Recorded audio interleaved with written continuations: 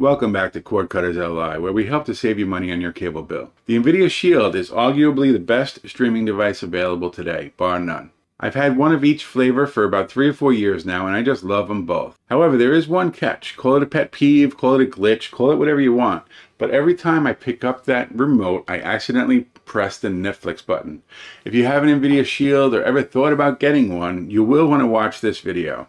I'll show you how to fix this step by step, fast and easy. And I'll give you a hint. Nope, I didn't disable the Netflix button. I like Netflix, and when I want to open it, I still want to be able to open it fast. So if you're ready to learn how to do away with the #1 thing nVidia Shield owners hate about their top-of-the-line streaming device, sit back, relax, and let's go. Today's video is brought to you by Lumery. They offer intelligent lighting solutions for your home, both inside and out. Toward the end of this video, I'll show you one of these RGB AI smart outdoor lighting kits in action. You will be impressed. Now back to the tutorial.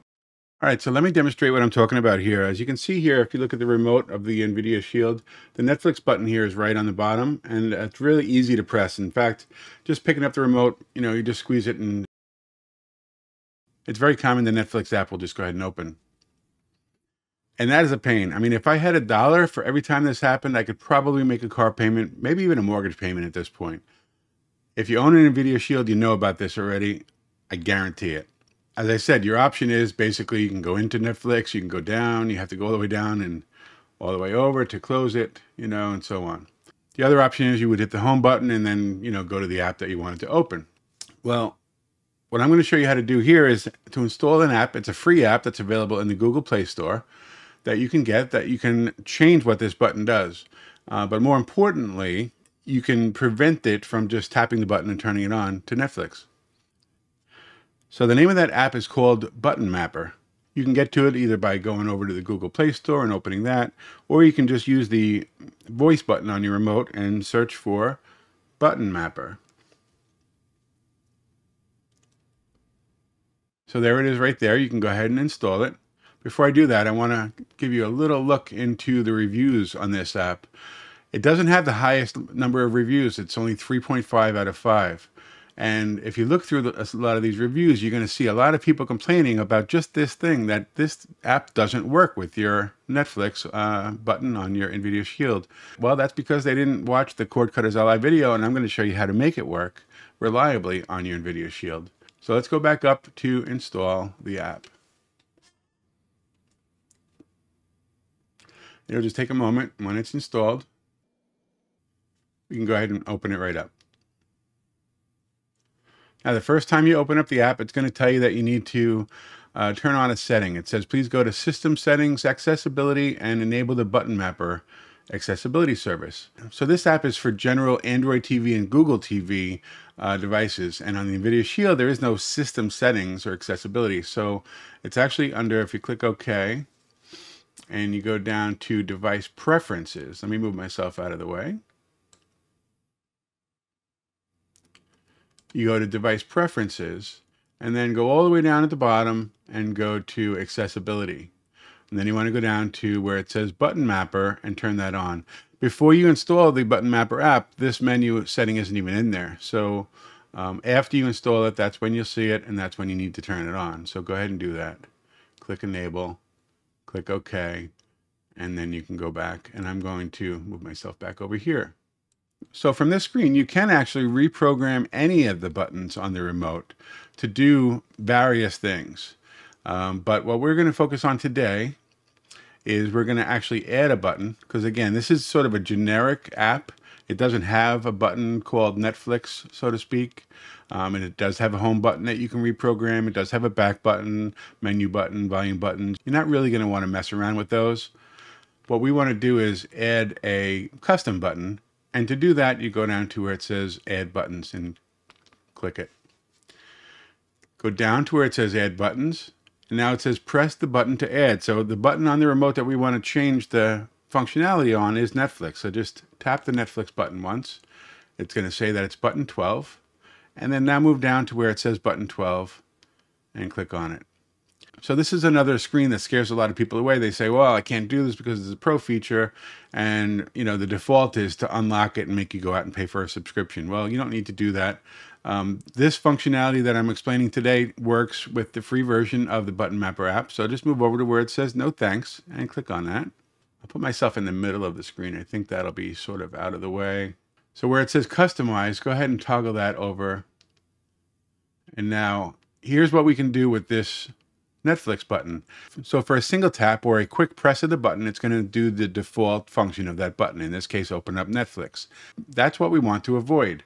So click on that and change it to where it says no action. So in other words, when you just quickly press the button, it isn't going to do anything.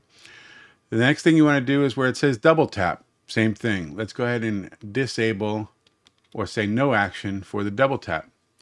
Here's where the setting that I like to set it for the Netflix button is. It's long press. In other words, so if you long press the Netflix button, then and only then it will open up Netflix. So go into that, and you could do all sorts of other actions, but what we want is at the top where it says actions. We want it to go to applications and open up a specific application, in this case Netflix. So let's scroll down and find Netflix on the list. And click it. So as it says here, single tap isn't going to do anything. A double tap of the Netflix button isn't going to do anything. But if you long press the Netflix button, that will open up Netflix.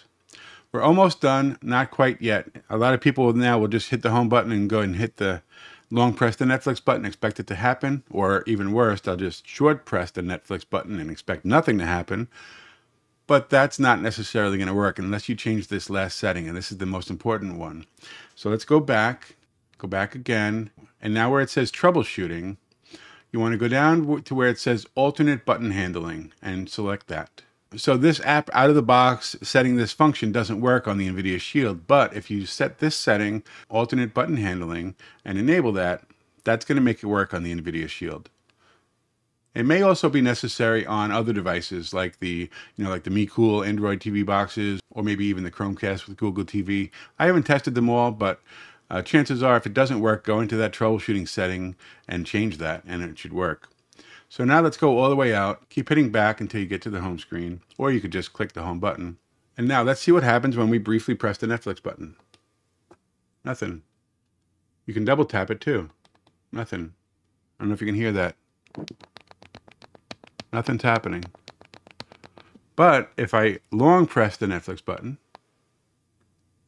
there we are. It opens up Netflix. So chances are the likelihood of you long pressing the Netflix button just by either picking it up or handing it to another person or something is very, very unlikely, right? So that's it. That's how to do it. All right, now let's take a closer look at the Lumery Smart LED Pathway Light Kit. These pathway lights from Lumery come in a 6-pack, and they are super easy to set up. You can use the remote control that comes with it for some basic functions, or you can use the Lumery app like I do. The whole package is IP65 rated, so they're dustproof and water resistant. I've had these set up for a while now, and we've had a couple of serious rainstorms, and they're still working great. With literally 16 million colors at your fingertips, you can create all sorts of lighting effects. Whether you like all the lights to stay on one color or choose from several built-in scenes that are fully customizable, it's up to you. Here we have them all set to Halloween orange. Of course, you can just use standard white that does an amazing job at lighting up the path when you're walking down the driveway. The app has built-in timers, so you can have them automatically turn on and off at whatever times you'd like. If you'd like some more information or want to pick up a set of Lumery lights, you'll find a link to their website below where you'll find everything they have to offer. So there you go, a short and sweet video on showing you how to get rid of the one thing I hate about my nVidia Shield. If you have one, you know exactly what I'm talking about. And if you're thinking about getting one soon, save this video because you will be back to do this. I guarantee it. So if you learned anything today, please go ahead and like the video, subscribe to the channel, and as always, share this and all of your favorite CordcuttersLI videos with your friends. This helps to get my videos shown to more people on YouTube, and it supports the channel. Thanks so much for watching.